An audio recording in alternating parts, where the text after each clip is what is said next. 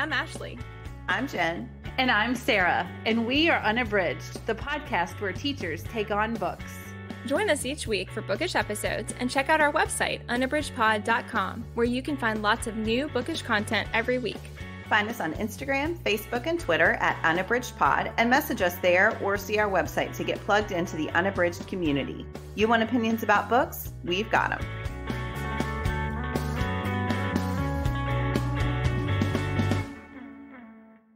Hello and welcome to Unabridged. This is episode 197. Today's episode is about our September book club pick, Darcie Little Badger's ELATSOE.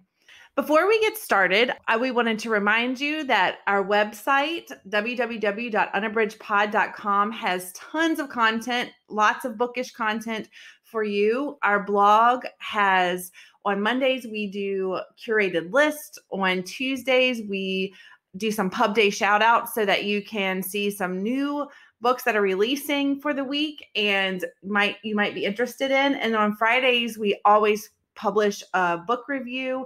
We take turns, so you get lots of different variety between Jen, Ashley, and myself. So we definitely would love for you to check out our blog, subscribe. It's very easy so that you won't miss any of the bookish content that we're putting out.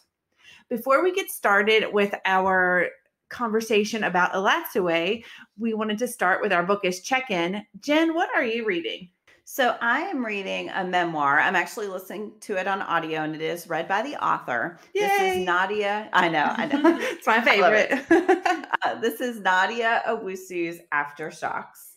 And wow, it is really, really brilliant. So Nadia is narrating this as an adult. A lot of it takes place in her childhood, but it is not chronological. It's sort of weaving through these different things that she's been through in her life. It is beautifully written.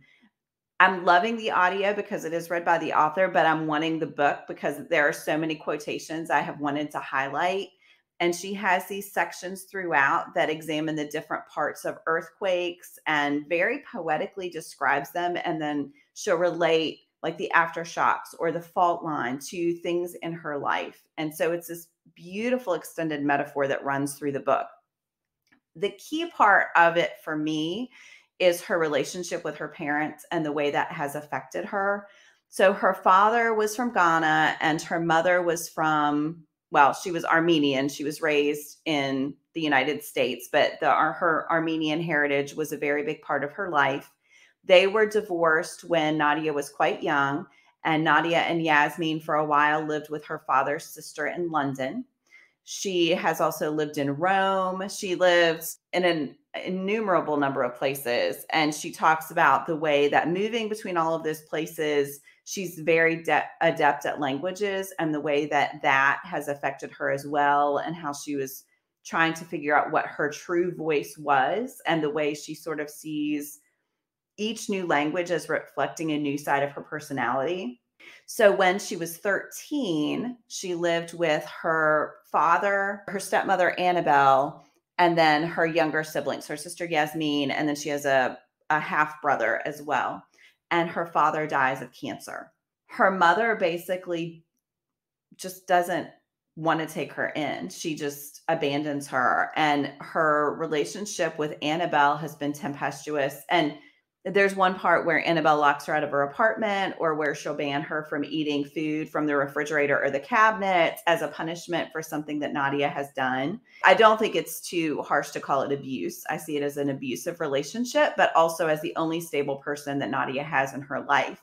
And so you definitely see, the title of the book is The Aftershocks. You see the aftershocks of this loss of her father, the loss of her mother, and then this really difficult relationship with her stepmother that has had on her all through her teenage years and into her adulthood. It is really powerful. It is really sad. There have been parts that have been really difficult to listen to. There are other things that she goes through. She talks about the history of each of her cultures that she came from and the way that has impacted her parents and then her as well, that's a part of her story. It is beautiful. And I'm doing this as a buddy read with Tony. I'm really looking forward to the conversation because there's a lot to dig into. But yeah, just go in knowing that it is a difficult read, even though it is a powerful and beautiful one. Wow. That sounds really powerful. I think you would love it. I think you just have to, it's one that you shouldn't pick up. You got to be in just on any day. Yeah, right. Yeah. Ashley, what are you reading? So one of the ones I'm reading right now is Jennifer Saint's Ariadne. I have seen a lot of really great things about this book, and so I really had wanted to dive into it. What really caught my attention about it is that it's compared to Madeline Miller's work. So she wrote The Song of Achilles and also Circe, and those are two of my most favorite books. So I was eager to try this one particularly for that. And it also fit in nicely. It takes place on an island, and one of my Uncorked Reading Challenge categories is for an island. I am woefully behind, but still determined to read a book for each month. And so that was a good fit for that. So it was another reason I started.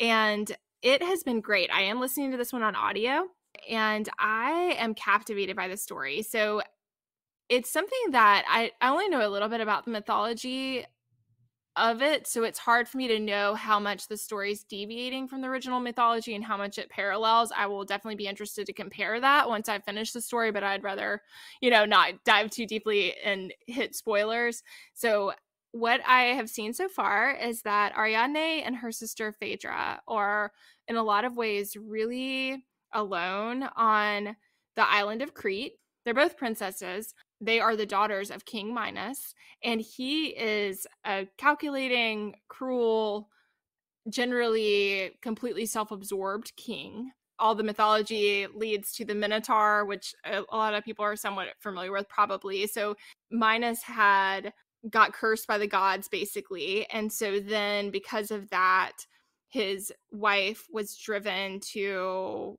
lust after a beast, and that led to her birthing the Minotaur. So the Minotaur is Ariadne's half brother, and she remembers him when he was like tiny and sees him in somewhat of a human way, but he is a beast, and they build the labyrinth to contain him, and he is terrifying.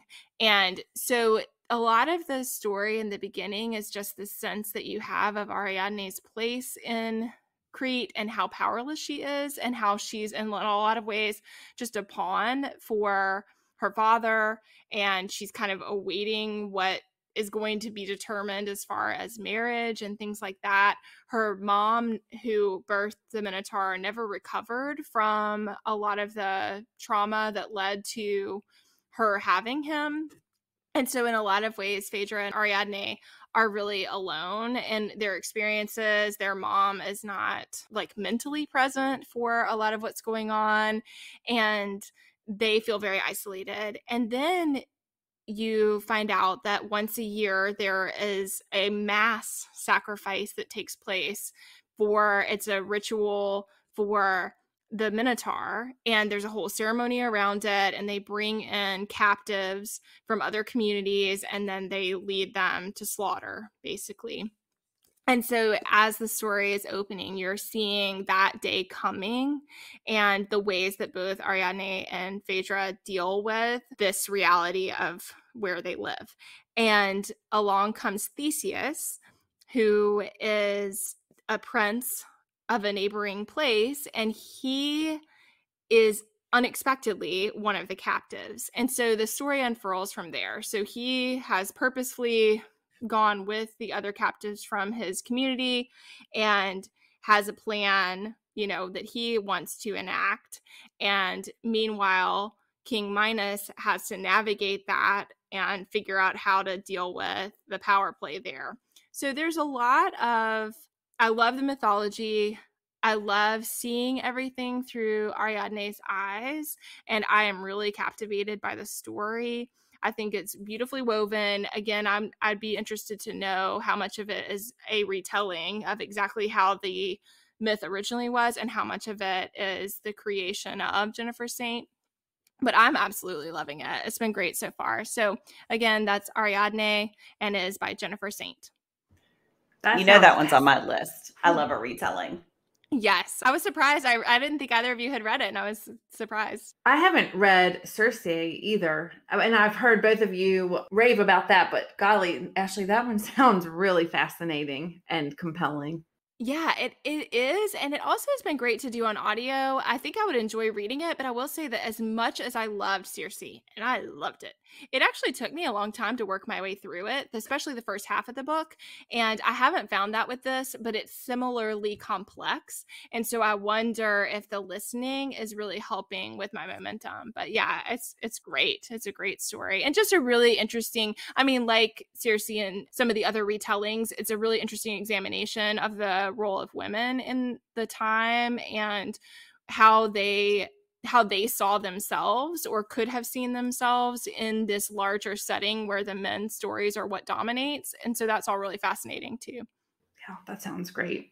What about you, Sarah? What are you reading? I am reading a book for my In Real Life book club. I'm reading Good Company. It's by Cynthia D'Aprix Sweeney, and I'm loving it. It is an examination of marriage and relationships and being a parent. The book centers around these two couples who have been friends for a really long time. They had been involved in this theater company called Good Company for part of their lives. Most of them are either actors or acting adjacent. One is a surgeon. One of the men is a surgeon, but it really explores how we love each other, but we can hurt each other. And I just am finding it really interesting examination of relationships. It is not super plot driven. I feel like it's more of a character study, but I mean, there is plot, and there are things that you're working toward, but it's really funny because in my book club, the past couple books that we've read, I have thought they were okay. And this one I am just loving, but I'm finding that I'm opposite of most members of the book club. They are not liking this one as much, but I just think it's great. I think at where I am right now in my life, I really appreciate the examination of how hard life can be sometimes and how much, even though we love each other, we sometimes hurt each other. And even though we might love being parents and partners and all of that, that sometimes it's just hard and that you have to figure out how you make it through those things. And I mean, it might be the right book at the right time, but I just am really enjoying the complex relationships and the love that is the relationship between these two couples. And I just really think it's great. So I'm excited to see how it ends. But like, I think this is one where the journey is going to be as fulfilling as the destination. So I'm just really liking it. And it's great on audio. I actually was able to get it from my library on audio. I have the hard copy book, but I got it on audio and it's really great. So that is Good Company by Cynthia D'Aprix Sweeney. That sounds so good. Did you read her book, The Nest? No, I didn't. I mean, I've seen that everywhere. So now that I don't know why, Yeah. I just haven't picked that up. But now that I've read that I'll have read Good Company, I think I might pick that one up too, because I just like that one. Her exploration of relationships is really interesting.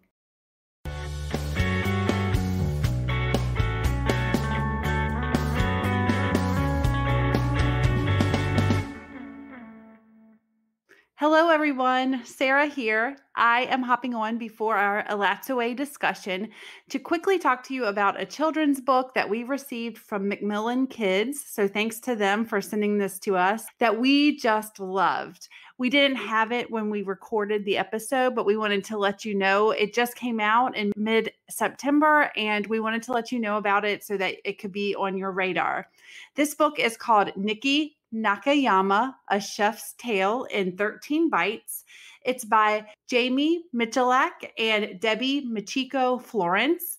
The illustrator is Yuko Jones. This book is about Nikki Nakayama. She is a well-known chef. When she was little, she knew she wanted to be a chef, but she was discouraged by both society and her family. But she persisted and she became a very well-known chef and very successful in her career. And it's just a wonderful story about a young girl who faces a lot of adversity and following her dreams, but she does follow them and it works out for her. And it's just, the illustrations are great. And this is just a wonderful book for empowering young women and young people and seeing what you can accomplish when you really stick to what your dream is. And it's just a great, great kids book. So we highly recommend you check it out. Again, that is Nikki Nakayama, A Chef's Tale in 13 Bites by Jamie Michalak, Debbie Machiko Florence, and then the illustrator is Yuko Jones. So definitely check that out.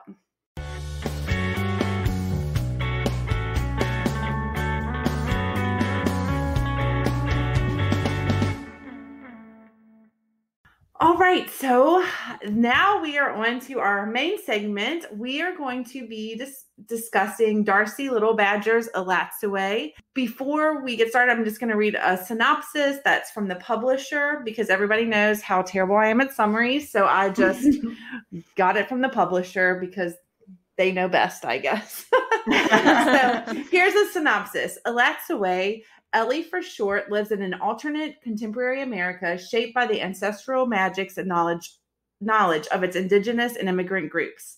She can raise the spirits of dead animals, most importantly, her ghost dog Kirby. When her beloved cousin dies, all signs point to a car crash, but his ghost tells her otherwise. He was murdered. Who killed him and how did he die?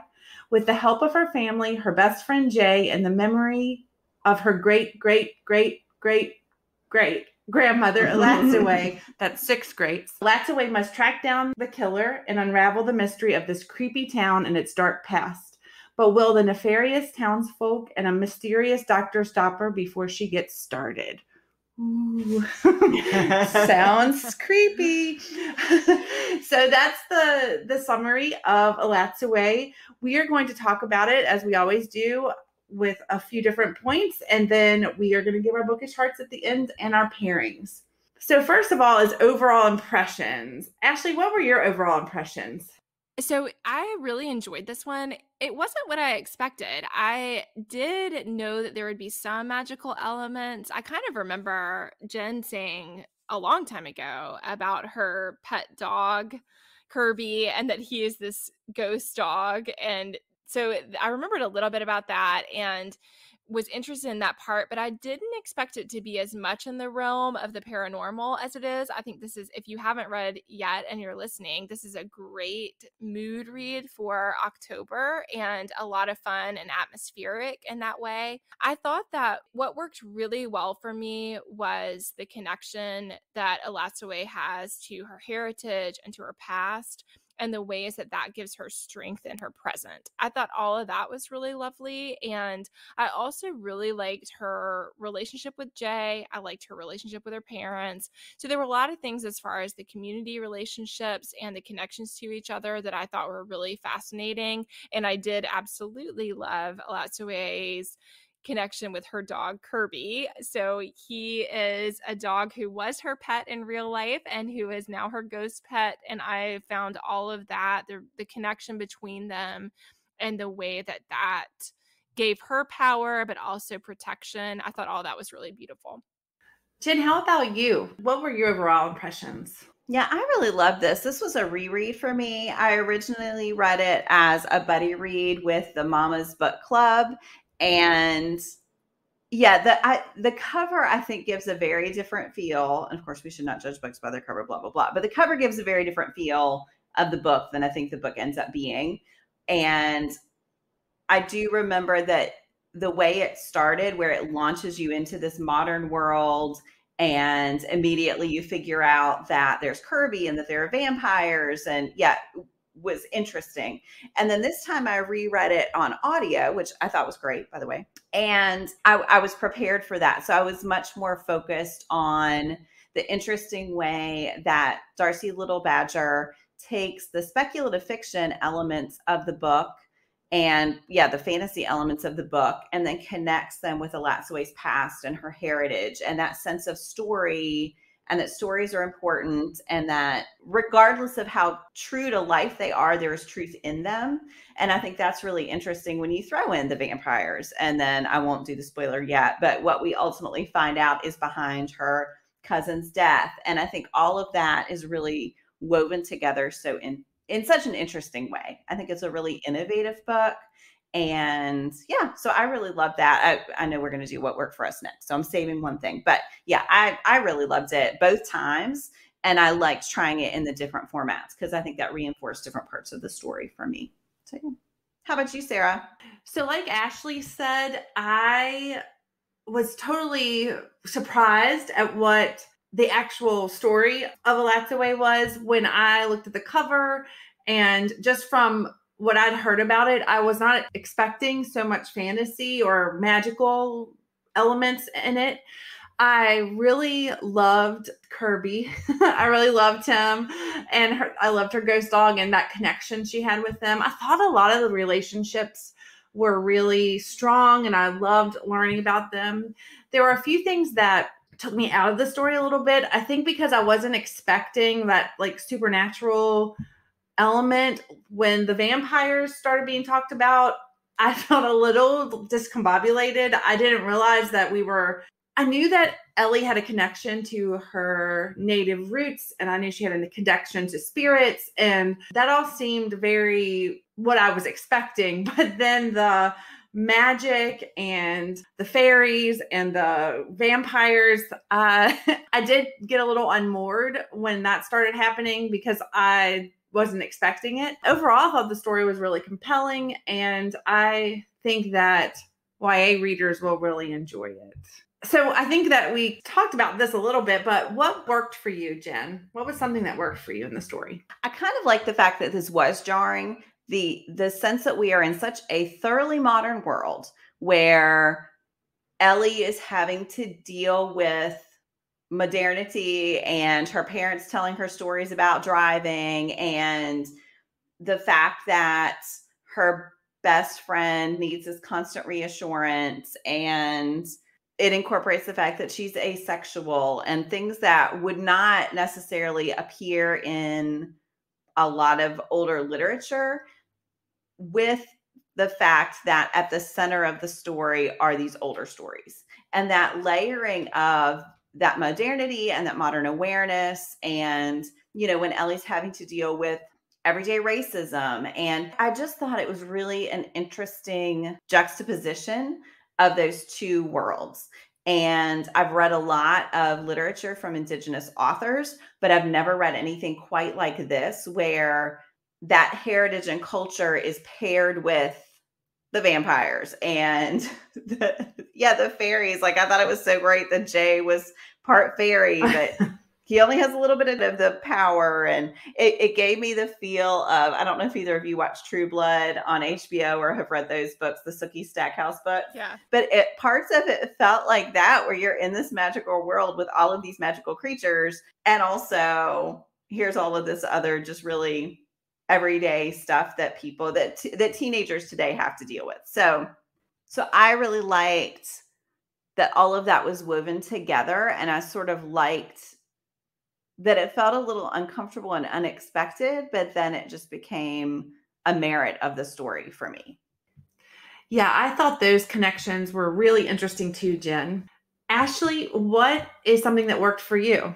So I think one of the things I loved the most was, and Jen kind of touched on this with comments about the racism that Ellie faces, and also the ways that she's exploring her Lipan Apache heritage. But I think the thing that really worked the best for me was the exploration of her native culture. And so I loved the part about the Lipan Apache land and the way that she could use that power to banish people from that space.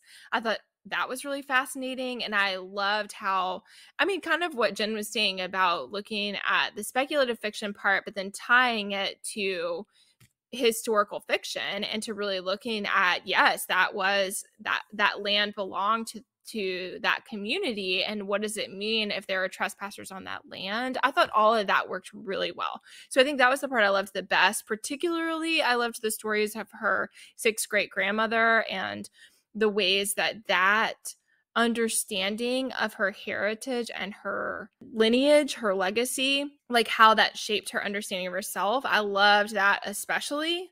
But in general, I liked how Ellie's understanding of herself and her space in the world was connected so strongly to her roots. And I thought all of that worked so nicely and just in a really fascinating way in this like really speculative novel where all these like really outlandish things also are happening. So yeah, I think that was the thing that worked best for me. Yeah, I like that too. What about you, Sarah? What was something that worked for you? I mean, I think I have to reiterate what you said. I think the respect that Ellie had for her, like you said, her heritage, but also just the overall respect for the Lipan Apache history and the way in which she wanted to explore that and she felt so connected to her roots. I found all of that really fascinating. And I really liked the connection to the dead. Like, I really like that when someone is gone, they still feel this connection and the beautiful way they commemorate people that they've lost and the whole burial ritual and all of that stuff. I just found it all very comforting in the way that her family came together and how they respected each other. They respected their elders and they respected their history. And I just thought that was really beautiful. Yeah, I loved that too. And I thought that like even things like not being able to say the name of the dead, like the reasoning behind that made it so beautiful. Instead of seeming like it was a turning away, it's instead a recognition of the, you know, how sacred the life is. And so I thought all of that, I really loved that too. Okay, now we're each going to share a quote that we really loved from the book. Ashley, do you want to start us off? Sure. So, like I said, I really loved the aspects of the sixth great grandmother. I thought that all of that was really beautiful in this story. And so, the quote I wanted to share relates to that. So, in the beginning, just to give context, it is Vivian, it's Ellie's mom, who's talking here. And she's talking about the sixth great grandmother, who was also named ELATSOE.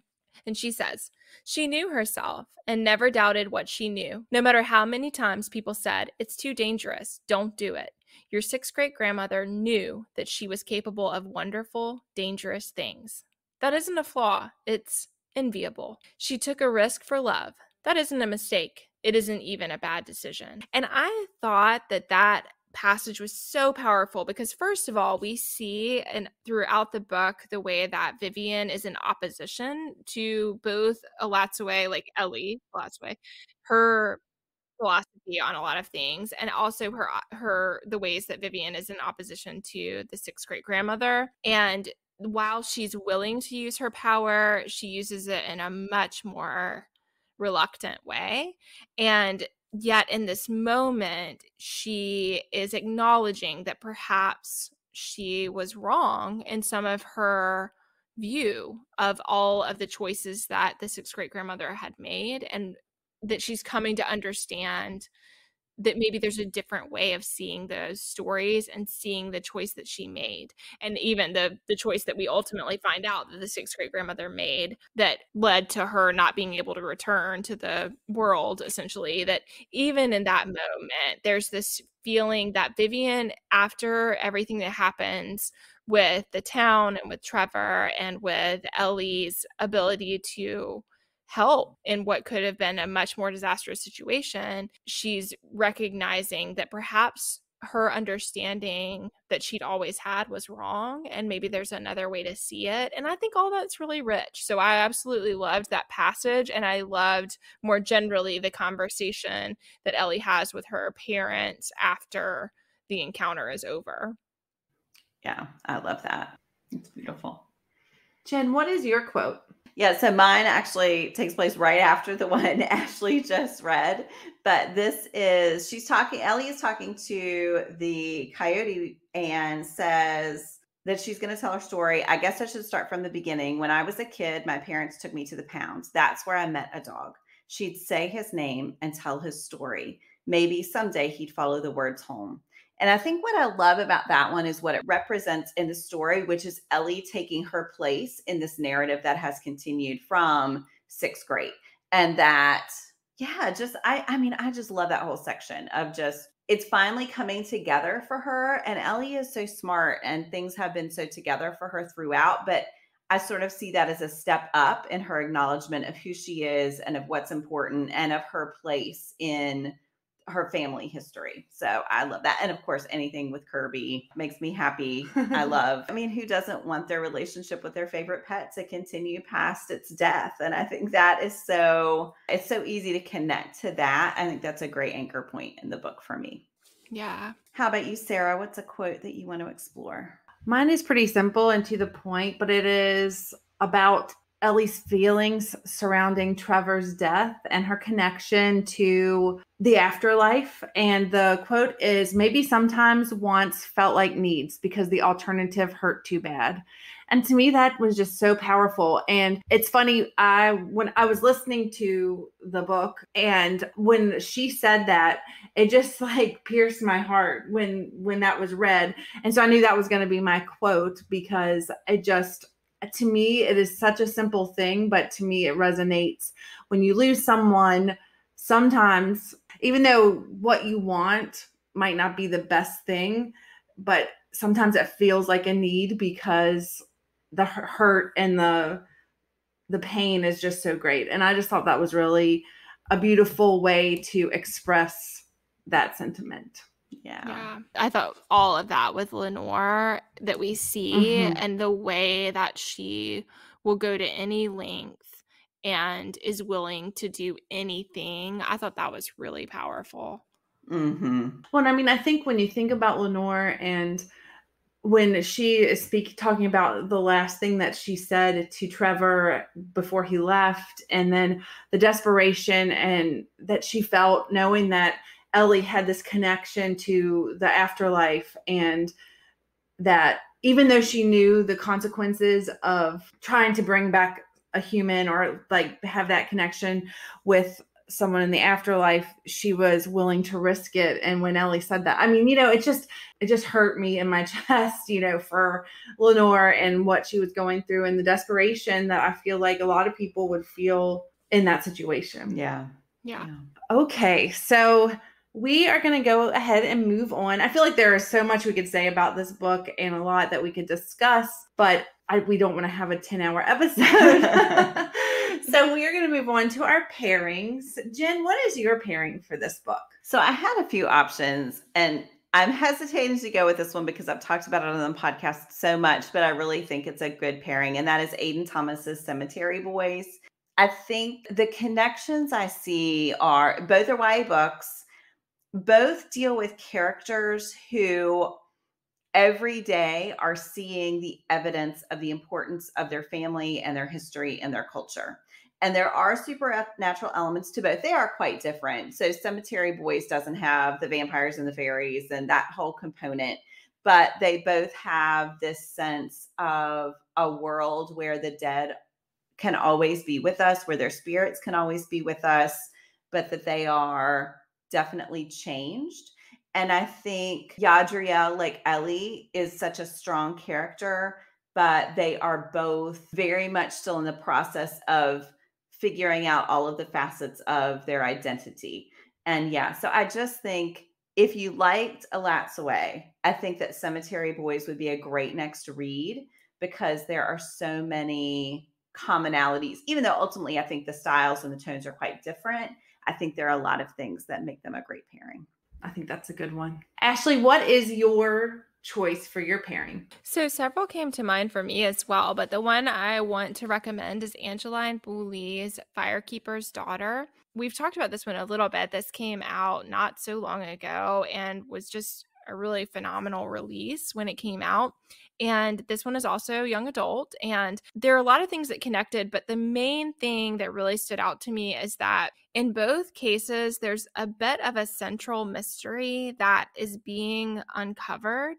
And there's a lot of nefarious forces at work that are helping to keep that mystery hidden. And so I feel like that part really is what brought this to mind. Donis Fontaine is the main character, and she is of the Ojibwe tribe. So it is a different native heritage, but she is similarly deeply rooted in her Native heritage and in her connection to the Ojibwe community. So she is actually an unenrolled tribal member, and she is part Native. And so a lot of that is explored, like what it means to be an unenrolled member, why it's important to be enrolled in a tribe, what impact that has on her life. And like Jen said before, I think that Angeline Boulley also explores the idea of what it means to be a Native teen in today's world. And so we really see that exploration in this book as well, of just what does that mean for Donis Fontaine? How does it impact her daily life? What experiences does she have? How is she treated sometimes differently? Or how does she experience racism? I think we see a lot of those points explored. But then, like I said, the other thing is that at the center, she has lost someone that she loves. It also is in a very mysterious situation, or what she believes to be one. It's something that, similar to Trevor and the car accident, it's something that people believe that they know exactly what happened. But over time with her experiences, she comes to realize that perhaps things are not what they seem. And so I think that that thread of unpacking the mystery and of a teen who is willing to go the distance, who will do what it takes in order to get to the root of the problem, we really see that in Donis Fontaine also. She is also a really courageous character who is willing to do whatever it takes. And so I think I admire ELATSOE's character and Donis Fontaine's character in a similar way. So I feel like that one doesn't have anywhere near as many of the fantastical elements as far as speculative fiction, but I do think at the core story there's a lot of similarities. So again, that's Angeline Boulley's Firekeeper's Daughter, and it is a great book. Oh, that's still my TBR, and I just keep seeing it, and I just want to read it so badly. I just haven't gotten to it, but gosh, every time you all talk about it, I just I just know that I want to read it so badly. Mm-hmm. Yeah, you'll love it. What about you, Sarah? What's your pairing? Well, like you, Jen, I hesitated to talk about this one because I feel like I've talked about it several times on the podcast. But when I was thinking about ELATSOE, to me, I thought about Danielle Clayton's The Bells. For one thing, this story centers on Camilla Beauregard, who is the strong female character who is really fighting for her family, which are the other Bells, and what she believes is right. And I feel like she has that connection to Ellie.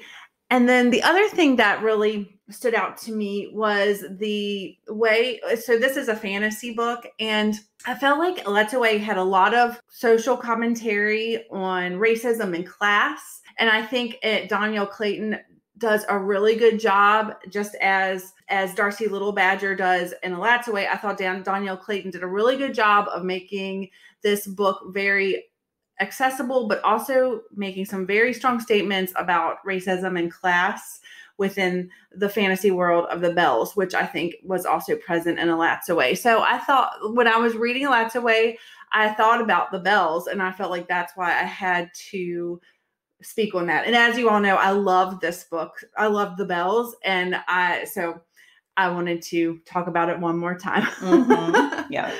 Yeah, I think those connections make a lot of sense. I think it's like our three books took different facets of ELATSOE. So there you go. Yeah. Very different pairings, but yes. Yeah. Okay, so let's end our discussion with Bookish Hearts. Jen, what number of Bookish Hearts are you going to give ELATSOE? This one is a 4.5 for me. Okay, Ashley? This was a solid 4 for me. What about you, Sarah? So for me, this was a 3, which it's not a commentary on the content.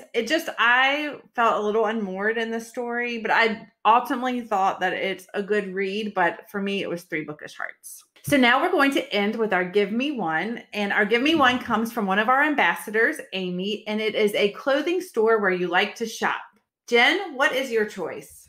So I'm going to cheat a little bit. So the store is Loft just because it's one of those stores, like, the stores where you know your size, you know what's going to fit you, you know the style is going to work for you. But I also want to shout out Stitch Fix because it's been a while since I talked for them. And that is not a store, that's a subscription service, but it is so much fun. And I do get a lot of my clothes from Stitch Fix.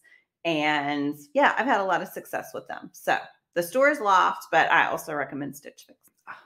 I like Stitch Fix too. It's so much fun. Ashley, what's yours?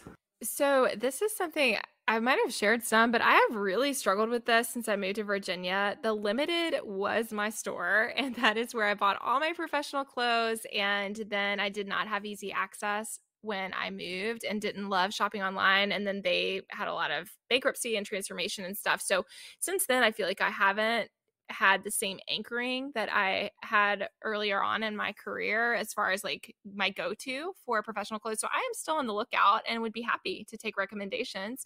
I have thought about trying Stitch Fix. I had some luck with doing one of those kind of mix and match boxes from ThredUp. So I'll probably try that again.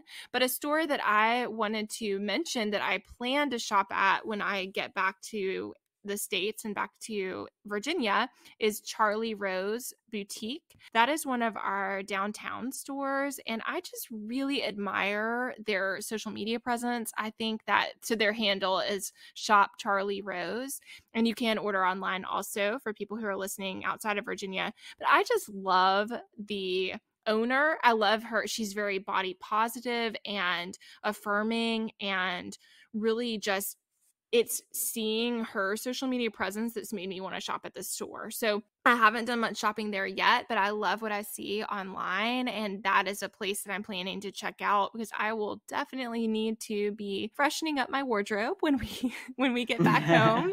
I will be saying goodbye to pretty much everything I brought because it has had a lot of wear and tear, and it'll be time to freshen up. And so that's one that I'm excited to try when I get home. And again, that's Charlie Rose Boutique is the name of the store. What about you, Sarah? What's one for you? Oh, I was so excited that Amy gave us this topic because I've really tried to make a conscious decision to either try to purchase from ThredUp so that it's like that clothes are getting more use, because I read that book, The Conscious Closet, and that really made me feel really bad about my fast fashion consumption. So I've either been trying to do that or buy local and shop small. And in my town, I live in a tiny little town, and we have this amazing shop in our town that is doing amazing things. So Christy is the owner of the shop. She and her mom and dad are in there a lot, and it is a clothing and gift shop. They have sizes small to 3XL, so they have extended sizes, and she does an amazing job of getting really cute things. And she's got, like you said, Ashley, Christy has an amazing social media presence. She does Live at 5 on Mondays and Fridays, and she shows some of the stuff that she has in the shop. They don't have a huge website where you can purchase, but you can purchase from the lives and she does ship. So I have just been amazed that my little town has this amazing shop. I go in every time she gets a new shipment because I just love, actually, I'm getting ready, after we record, I'm going out with my mom and my grandmother for lunch, and I have on a dress I got there. So I have bought a ton of stuff. And so the shop is called The Buttercup. Her social media handle on Instagram is The Buttercup 2020. And then she, like I said, does a ton of stuff on Facebook. But I love the shop, and I love that it's local. And I have really not bought any clothing for myself that has not been either from a secondhand shop or from a local shop for quite some time. So I'm really happy about that. And I really would love everybody to support the Buttercup because I think that she is doing amazing things, and they're just so welcoming, and they remember who you are and your name. And it's just an amazing experience. So I love the Buttercup in this tiny little town in Newmarket, Virginia. That's awesome, Sarah. That's great. I know. I can't wait to check that one out. So you guys should definitely come and check it out because I think you'll love it. That she does a great job of curating really amazing things. Mm-hmm. Okay, so we hope that you have enjoyed our discussion on ELATSOE. We would love for you to join in our discussion as we discuss it during September. And just a reminder to check out our website and our blog at www.unabridgedpod.com and be on the lookout on Monday for our Give Me One post so that you can share a clothing store that you love to shop at. We would love to hear that. We're always looking for new places to shop. Thanks for listening. Do you have comments or opinions about what you heard today? We'd love to hear them. You can find us on Instagram, Facebook, and Twitter at UnabridgedPod or on the web at unabridgedpod.com for ways to support us. To get more involved, you can sign up for our newsletter, join a buddy read, or become an ambassador. Thanks for listening to Unabridged.